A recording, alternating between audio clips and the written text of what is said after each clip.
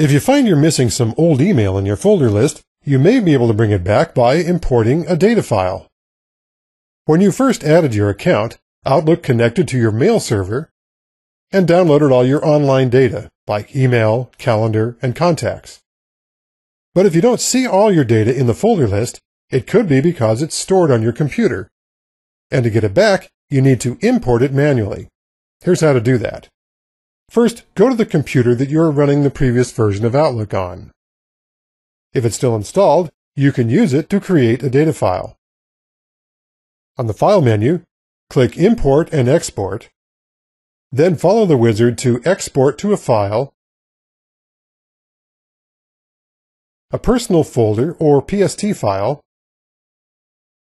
choose what you want to export, and finally enter a location for the file. Make sure you have a way to access the file on the computer running Outlook 2013. For example, you could transfer it over a network or use a flash drive. Now, in Outlook 2013, click the File tab, click Open and Export, and open Outlook Data File. Locate the PST file, and finally click OK. Your old data file shows up in the folder list, and you can work with the folders and files the same way you did before. So now you have all the information you need to make the switch to Outlook 2013. Of course, there's always more to learn. You can start by trying Outlook on your own.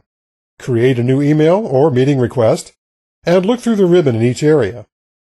Also, check out the course summary for more information about